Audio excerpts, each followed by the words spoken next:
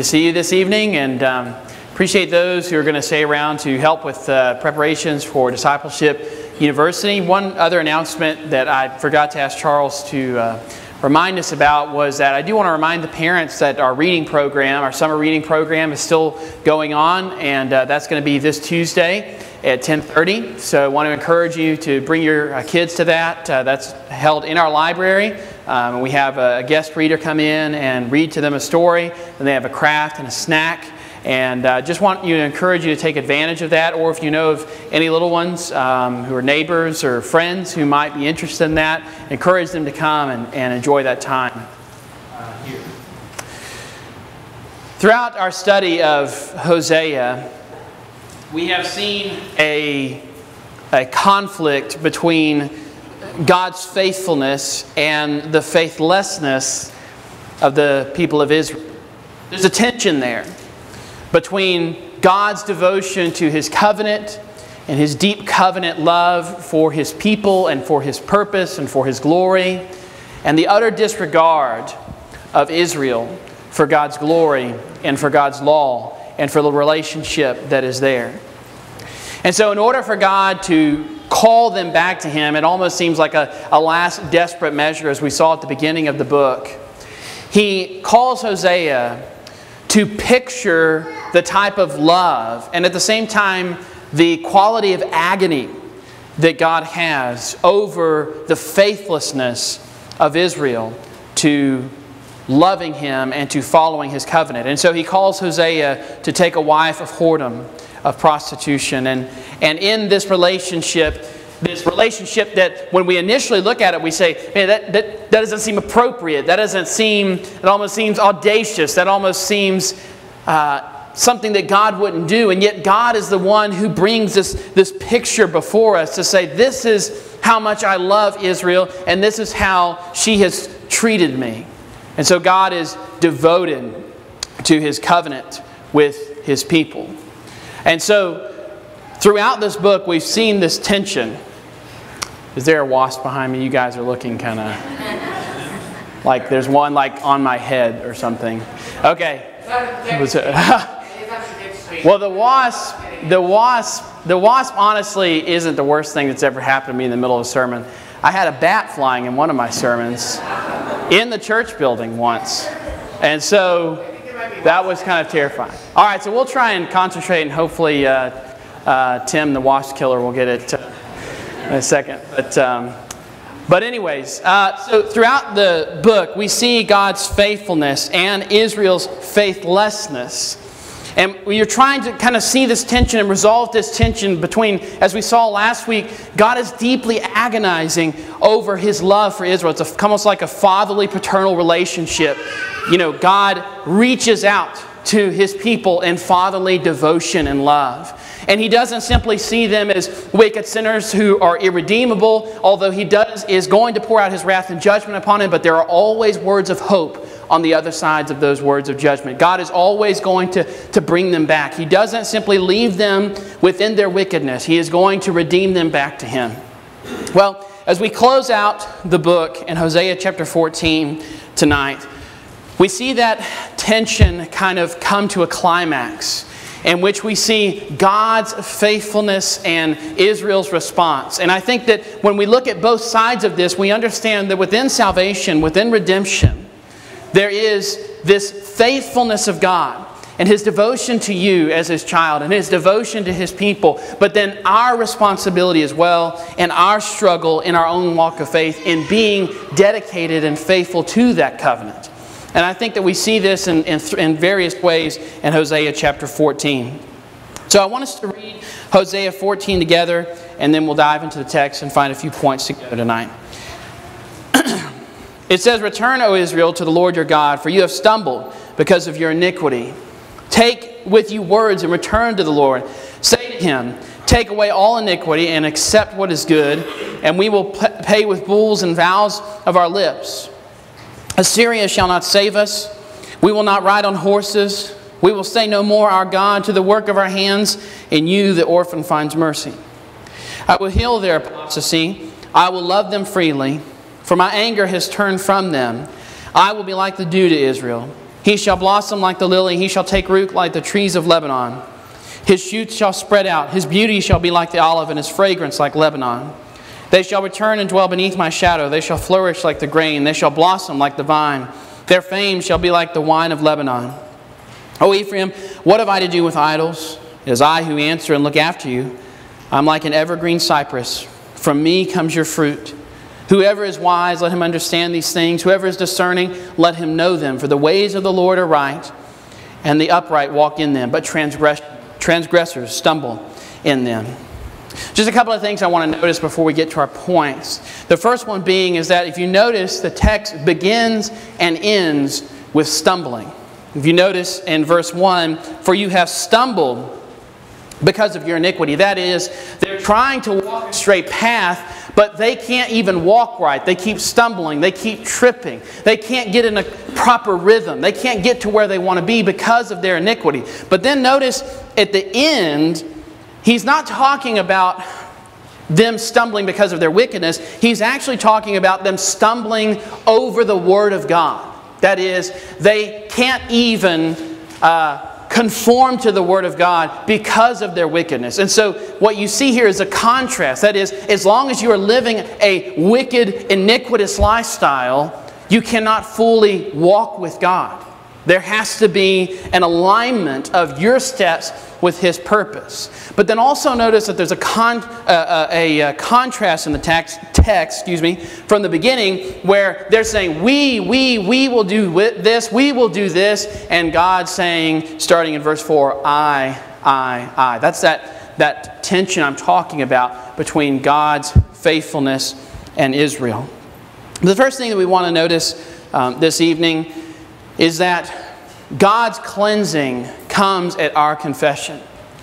God's cleansing comes at our confession. Notice, previously throughout Hosea, one of the issues that Hosea is discussed is the problem with Israel still living a wicked, iniquitous life, and yet continuing the train of sacrifice. Remember, we talked about that. The sacrifices keep on coming. The sacrifices keep on coming. The blood keeps spilling. But there's no true repentance. There's no true reformation of life. It's just this continual external religion, but no inner relationship with the Lord. But now that's changed. This is what God is wanting. He says, go to Him, and the sacrifice, if you will, the initial sacrifice is confession. Take with Him, although He does say in a moment that they will pay with bulls, but the only power that sacrifice has is because it is coupled with confession. Your words make this sacrifice important, he says. And this is what they're to say: take away our iniquity. Accept what is good. We'll pay with bulls and vow of our lips. And now notice verse 3. Assyria cannot save us, and we will not ride on horses. Now that sounds like an odd confession to our ears. Lord, we're not going to trust in Assyria, and we won't ride on horses anymore, right? What are they talking about here? What do they mean? The Israelites were not supposed to be breeding and riding on and using horses in battle. That's one of the things that God prohibits within the law. You might remember that. The kings didn't always obey that. And Solomon definitely didn't obey that. Why was that? That seems like an odd thing. Why would God prevent them? They could have a mule. If I remember correctly, they could have a mule, they could have a donkey, but not a horse. Why? Because the horse was a weapon of war. It was a powerful animal that many times would bring with it arrogance and pride and reliance upon the strength of the animal instead of reliance upon the strength of God. And so what they have done is they've been riding on horses, and they're saying, we're not going to ride on horses anymore. We'll go back to walking. We'll ride on donkeys. There's not much intimidating about someone riding to you on a donkey, right? We'll go back to doing this. Why? They're showing a complete renunciation of self-reliance and reliance upon other nations. We're not going to do that anymore, God. We're going to put our trust fully and completely in you. Now, we might not need to confess. There's nothing wrong, of course, with riding on horses in today's culture, in today's society, or within the new covenant. But there might be things in your life that you are trusting in more than God. There might be things in your life that you need to confess to Him that says, you know what, God, I'm trusting in these things too much. And I find it interesting that He mentions other nations. Because I think if we're not careful in American society, it is very, very easy for politics to become an idol for Christians. And I think that if we're not careful, we start trusting in a particular candidate or a particular party to bring America back to God, right? And there's nothing wrong, I don't think, with voting or being politically involved, but we have to be mindful of that and realizing that God is the only one that can make all nations right before Him. Right? He is the only one, and we have to realize that as the kingdom, we're a kingdom inside of a kingdom. As a Christian, your number one priority is not America. Your number one priority is the kingdom of Christ. And that kingdom extends beyond the borders of our nation. And our priorities have to align with that first, and American politics or parties secondly. It really discourages me. There's people that I have on Facebook. Now, realize that I am not thinking of any of you in particular when I make this statement. I'm really not. But I was just thinking about this the other day. I have friends on Facebook, Christian friends, and I see them post political blogs, political stories all the time. But I never see them post a Christian blog. I never see them post a blog encouraging their brothers and sisters in Christ. I never see them really posting anything about kingdom work. It's all about resharing or reposting some new political thing that has happened that week.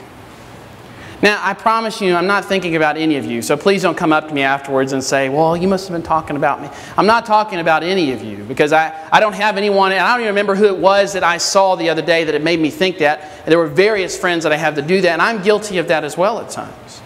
But we just need to be mindful and do some self-examination and ask ourselves, who do we place our trust in for salvation? Who do we really trust to save us? I think that's a question worth asking. And notice that he says, we will, or they say, the confession that they're supposed to say, we will say no more, our God, to the work of our hands. That is, idolatry, which has been at the heart of this issue. He says we're renouncing that. We're putting aside our own conventions, our own cleverness, which is represented within the physical, material thing of idolatry. And we're not going to say, this is our God anymore. See, that's convenient. You know, idolatry is easy, right? If you make the God, you know what else you get to determine? How you want to worship it, right? What's that God need? You can determine what that God needs, right? Although they might not think of it in that way. What is that God? What is that God's will for your life? It's whatever you want it to be, right? And don't we give that type of power to a lot of things in our life? A lot of things that we make by our own hands.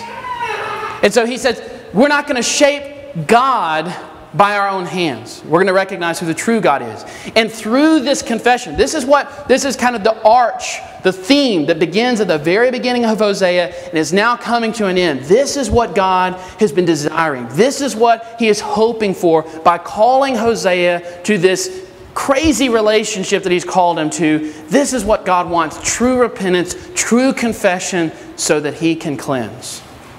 And notice, God isn't standing back and saying, hey, after all they've done, you think that I'm going to just forgive them that easily? You think I'm just going to look over things? No, there's an expectation of God's forgiveness, right? And it reminds me of 1 John chapter 1 and verse 9. If we confess our sins, He is faithful and just to forgive us our sins and to cleanse us from all unrighteousness. I've had people come to me sometimes that say, well, how do I know if God has forgiven me? Because He says He has. That's what John is saying there. We're saying He is faithful and just to forgive us of our sins. Now, I might look at Jacob and I might wonder, have I truly forgiven this person? But I should not question whether God has truly forgiven to me if I've confessed my sin and turned my life over to Him. I know He's forgiven me. He's faithful, as we've seen in Hosea, to His covenant. And He is just. So there shouldn't be any question on the part of the Christian. If you've confessed that sin to God and you've turned that over to Him, and you're sitting there wondering if on Judgment Day God's going to say, aha, you thought I forgot about that, didn't you? You thought I missed that one. He is faithful and He is just. Cleansing comes at confession. Secondly, what we see within the text is that God's healing is enough for our hurt. God's healing is enough for our hurt. They have confessed, and what is the response of God? Again, does He sit back and say, no, it's not that easy? No, notice what He says. I will heal them. I will love them freely. Now, we could do an entire sermon over that phrase, but that is the key. That is the heart of the unconditional love that God has constantly displayed to Israel, and that Hosea has displayed to Gomer. I've loved them freely. What does he mean by that? They haven't paid me for this love. They're not deserving of this love. And yet I have freely loved them out of my abundance. As he says in Jeremiah 31 and verse 3, I've loved you with an everlasting love.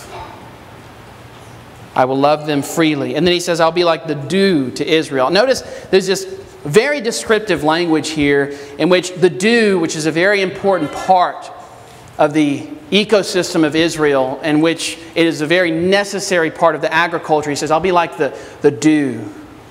He says, I'll be like the dew, and he shall blossom, take root, spread. Notice the description. He will be beautiful. He will smell good, the fragrance of Lebanon, there in verse 6.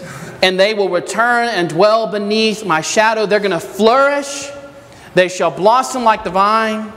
But the point is here, is that all of the wickedness, all of the agony, all of the pain that they've endured is going to be healed by God. And that's enough.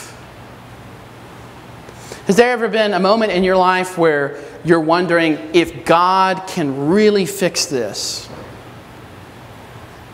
If God can really heal this? If God can really make this right?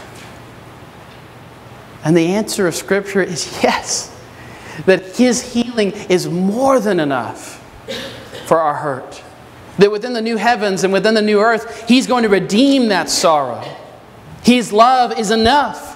And that's what He's promising Israel. You're not going to come back to agony. If you come to me, I'm not going to be sitting over here as a disgruntled dad just kind of closing you out because you've hurt me so bad. He says, I'm going to accept you and I'm going to heal you from the agony and from the pain. The ironic thing is that God is really the one that's hurt in this relationship.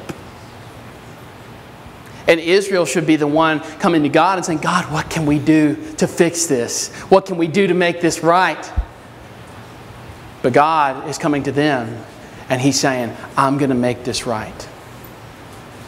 So our third and final point this evening is that God's future is greater than your failings. God's future is greater than your failings. Notice that again, He's talking about all of this abundance and all of these things. He's saying, if you will come to me, I'm going to make you beautiful. I'm going to establish you. I'm going to make you grow. I'm going to make you wonderful. They are deserving of none of this. They have rejected Him time and time again. And He says, when you come back to me, it's not simply so that you can sit at the stool of my table. I'm coming back to make you abound. I'm going to exalt you. I'm going to magnify you. That one of the greatest lies we fall into as Christians and as God's people is convincing ourselves that, and we talked about this a couple of weeks ago, is convincing ourselves that there's something good outside of God. It's convincing ourselves that God is trying to hold you back. That He doesn't want you to be happy. That He doesn't want you to flourish. And we fall into that lie all the time. That's why we sin. Because sin is essentially a lack of faith in the provision and in the power of God. That's what sin is. That's exactly the lie that Adam and Eve fell into. It's the exact same lie that we fall into every single time that we sin. We are essentially saying to God, you're not enough. You are not enough. And God says, I am more than enough. I am more than enough. I love how He says, I love the imagery that He uses here when He says that in verse 8, I am like an evergreen cypress. From me comes your fruit. Your fruit. Notice that. He says, even if you have abundance, if you have success, if you have joy, that comes from me. Now this should remind you of John chapter 15, in which Jesus says, I am the vine, and you are the branches, and you can do nothing. What? Apart from me. You can do nothing apart from me. But this is the message of hope, is that God's future for you is greater than your failings.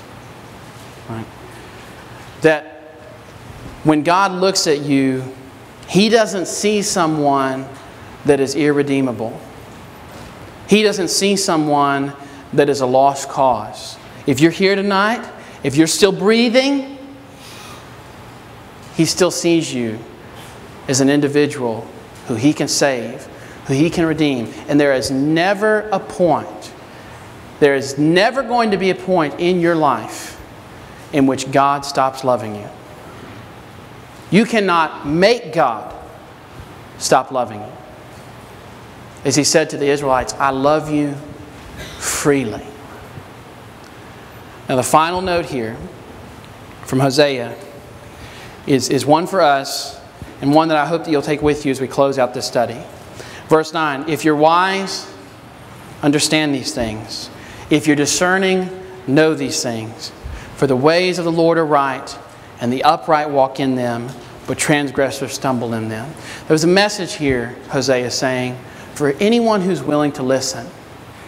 And that is that the ways that we so often choose for ourselves, the paths that we so often take, relying on ourselves, relying on others, relying on wickedness apart from God, that is failure. That's nothing but stumbling, he says. But God willingly receives you into His arms and will make you abound for His glory. If you want to come to that God this evening for whatever need, why don't you come? Together we stand and as we sing.